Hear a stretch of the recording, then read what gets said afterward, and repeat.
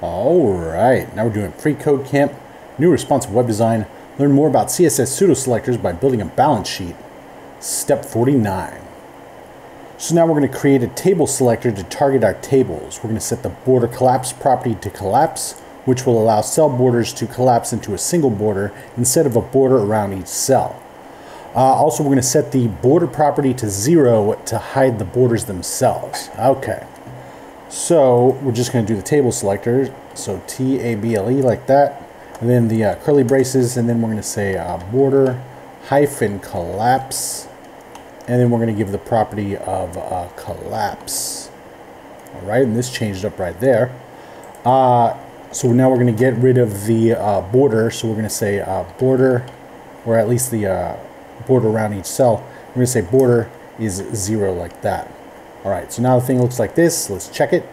Looks good, and submit it. Alright, now we're on to step 50, and we'll see you next time.